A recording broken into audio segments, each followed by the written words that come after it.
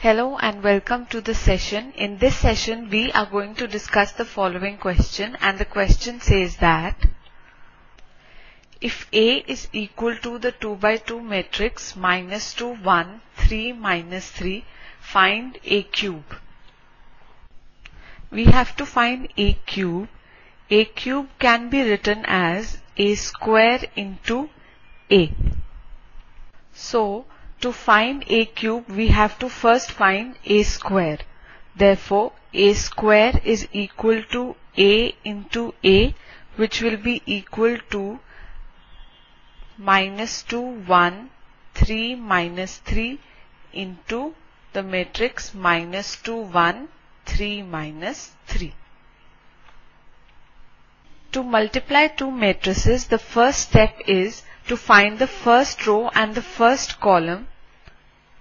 Now to find the first row and the first column, we multiply the first row of the first matrix with the first column of the second matrix. That is minus 2 into minus 2 plus 3 into 1. The rest of the elements we will find in the further steps.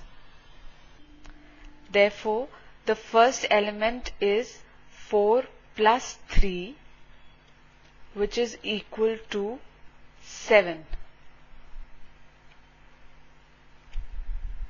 Now, we have already got the element in the first row, first column, that is 7. Now, we have to find the next element, that is the element in the first row, second column. And this is obtained by multiplying the first row of the first matrix by the second column of the second matrix. So the element in the first row, second column will be minus 2 into 3 plus 3 into minus 3, which is equal to minus 6 plus minus 9, which will be equal to 7 and minus 15. So, from the first and the second step, we have obtained two elements, that is the element in the first row, first column, and the element in the first row, second column. Now, we have already got two elements in the matrix 7 and minus 15, and in the third step we find out the element in the second row and first column. So for this we multiply the elements in the second row of the first matrix with the first column of the second matrix. That is 1 into minus 2 plus minus 3 into 1. This is equal to 7 minus 15. This becomes minus 2 minus 3, which will be equal to minus 5. So now we have the three elements 7, minus 5, minus 15, and we need to find the second row, second column element. This is obtained by multiplying the second row of the first matrix by the second column of the second matrix. That is 1 into 3 plus minus 3 into minus 3, which is equal to